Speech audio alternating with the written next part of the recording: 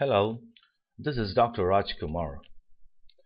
Oftentimes, the medical transcriptionist might have heard the doctor dictating as follows.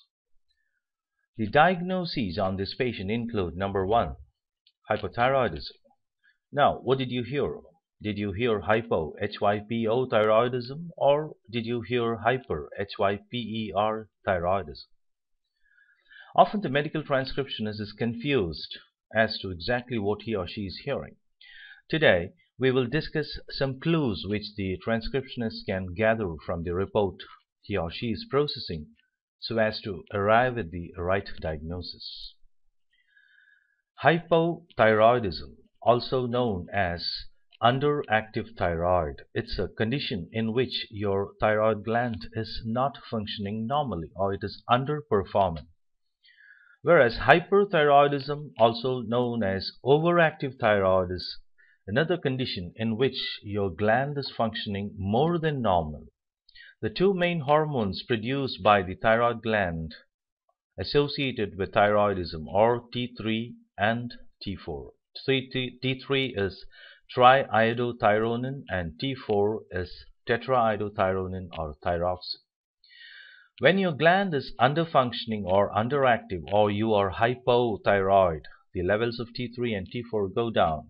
Whereas when your gland is overactive, the T3 and T4 levels go up. This is the basic which you have to understand. There is another hormone, a third hormone secreted by the thyroid gland called calcitonin, which is not associated with thyroidism, whereas it's involved with calcium metabolism, where it mobilizes the blood calcium and puts it into the bones. That is, when you are hypercalcemic or your blood levels of calcium are high, it takes away the calcium from the blood to the bones, the opposite function of the parathyroid hormone. Now, before we go into the details, I would suggest that every medical transcriptionist understand the basic anatomy and physiology of the thyroid system. So from a medical transcriptionist perspective, when we look at the thyroid system is as follows. You have the hypothalamus in the brain, which secretes a hormone called the thyrotropin releasing hormone, which acts on the anterior pituitary, the pituitary gland, and it stimulates the production of TSH, or the thyroid stimulating hormone. As the name indicates, the thyroid stimulating hormone is a stimulation for the thyroid gland, which is a butterfly-shaped gland located in your neck, and it makes the thyroid gland produce more of T3 and T4. So you have to understand that the hormones produced by the thyroid gland are T3 and T4, whereas TSH is produced by the anterior pituitary to stimulate the thyroid gland. The basic functions of thyroid gland, the basic functions of T3 and T4 are increasing your metabolism, your growth and development, and also the catecholamine effect. Catecholamine effect means preparing your body for some physical activity. This is increasing your heart rate, your blood glucose, and preparing yourself for a physical, an adrenaline effect. Now, when the T3 and T4 levels go up, they give a negative feedback on your brain, that is your hypothalamus and your pituitary glands, stating that T3 and T4 levels are high, so you need not produce more of thyroid stimulating hormone. Now, consider hypothyroidism, where your gland is underfunctioning or it is not functioning properly. So you can expect the T3 and T4 levels to go down because the gland is not functioning properly.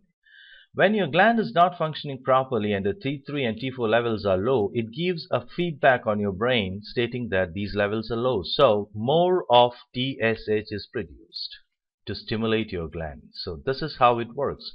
In hypothyroidism, you have low T3 and T4 and you have high TSH. On the contrary, when you are hyper or hyperthyroid and your gland is functioning more than normal and producing more and more of T3 and T4, so the levels go up, it gives a negative feedback on your brain stating that T3 and T4 levels are excessive, so don't produce TSH, and the TSH level goes down. So this is the basic principle everybody got to understand regarding the hormones associated with the thyroid system. Now, a brief look at the hormones associated with the thyroid system.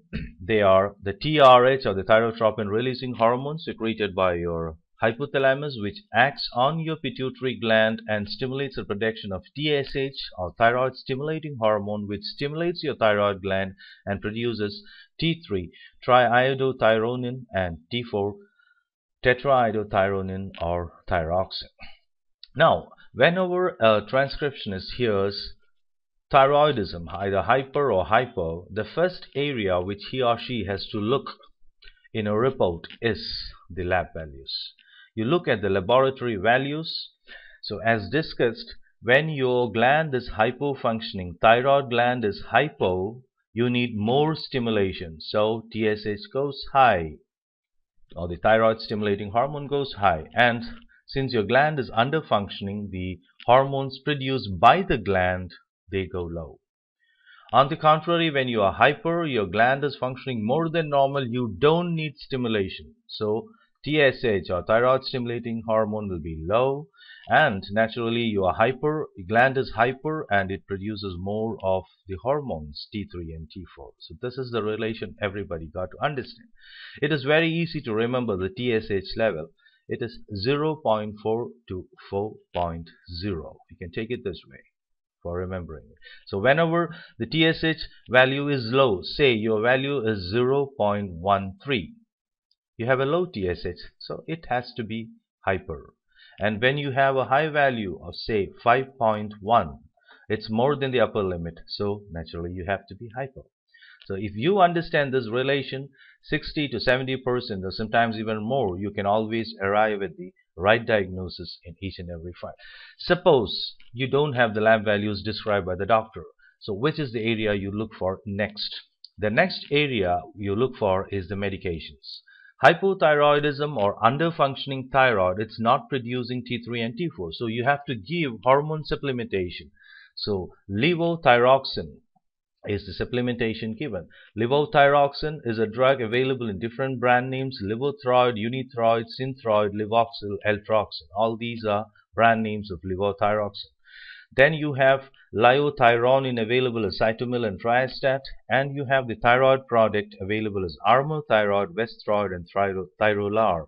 So any of these drugs you find in the medication list for the patient has to be hypothyroid.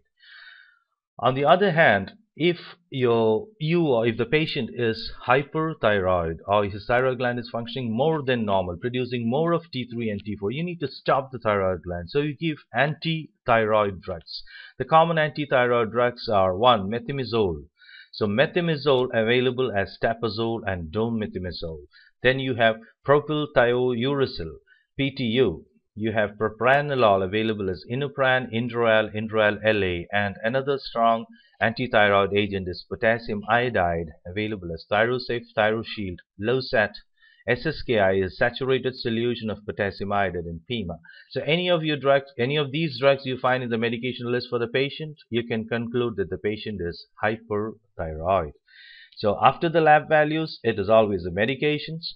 Suppose you have a rare situation. So if you have the lab values and the medications, which usually are provided by the speakers in close to 90% of the cases, sometimes you don't have either of these, then what do? The next area you look for is the past medical history or the history of present illness, where the doctor might be dictating some disease conditions. You find Hashimoto's thyroiditis, it is always hypo. Hashimoto's thyroiditis is an autoimmune disorder where the functioning of the thyroid gland is below normal, or there is thyroid destruction occurring as a result of the autoimmune process, and the thyroid gland is not able to produce enough of T3 and T4. So naturally you have to give thyroid supplementation. So if you find Hashimoto's disease in the history for the patient, he's always hypo. And Graves' disease is another autoimmune disorder where antibodies are produced which stimulate the TSH. The function of the TSH is to stimulate the thyroid gland. So when antibodies stimulate TSH, they make the thyroid gland produce more and more of T3 and T4, resulting in a condition called thyrotoxicosis. So you have Graves' disease, he is always hyper. Now I would like to share an interesting information. One of my colleagues, after understanding all this, called me up one day and said, Doctor, I had a report where the doctor was dictating thyroidism, and I typed hyperthyroidism because the patient had Graves' disease described in the report.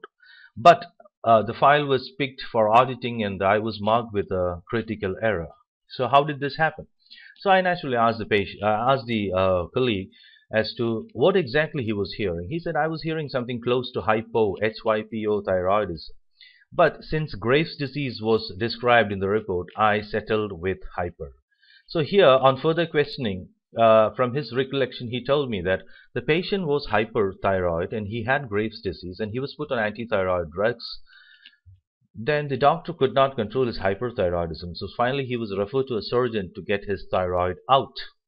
That means in this particular case, the patient was hyperthyroid and he had Graves' disease. He was put on antithyroid drugs or methimazole, and the doctor could not control his hyperthyroid. So he was referred to a surgeon to take out his thyroid gland or thyroidectomy. So once your thyroid gland is taken out, naturally you become hypothyroid. You don't have your thyroid gland. So here what the doctor was dictating was hypothyroidism, that is HYPO, hypothyroidism status post thyroidectomy. So that is a condition where you have to be logical. You have to reason out. You have to understand that the patient was hyper. So that's a rare case where you have the patient will be hyper. He will have Graves' disease. He will be on antithyroid drugs. But finally, when he has his thyroid removed, he becomes hypothyroid. So these are the three important areas where you look for in a report. And suppose you don't have the lab values, or you don't have the medications listed, or you don't have the disease condition. So there is another area which is not very confirmatory, but still it can serve as supporting evidence for you to understand whether a patient is hypo or hyper. See, as I described earlier, the functions of T3 and T4 are catecholamine effect, growth and development, and increasing the metabolism. So when T3 and T4 decreases, as in case of hypothyroidism, you have all the sluggish activities in your body. You become sluggish, you have weight gain, whereas here it increases, you have weight loss. The metabolism slows down, you have slow speech, slow movement, slow memory, everything slows down. Here the increased metabolic rate, palpitations, nervousness, your bowels slow down, you have constipation, your bowels speed up, you have diarrhea, slow heart rate and tiredness, rapid heart rate and nervousness. And another peculiar thing, you have a cold intolerance in hypo. You cannot tolerate cold, always wrapped up, whereas you have heat intolerance in hyper. Heavy menses for women, scan menses in hyperthyroidism. You have dry skin and brittle nails, whereas on the contrary in hyper you have moist skin and soft nails. And infertility is present in both. So if you are infertile or you are unable to bear children, always get your thyroid checked. And if you find some abnormality in your thyroid hormones, get it corrected so that you can become fertile again. So these are the main points which everybody got to remember: the lab values, the medications, the disease conditions which the patient has, and finally the symptoms which are demonstrated by the patient. So all these put together, you can always arrive at the right diagnosis, whether it is hyper or hypo. So thank you very much for your valuable time listening to me. This is Dr. Rajkumar. You can reach me here. Thanks again and bye-bye. Have a great day.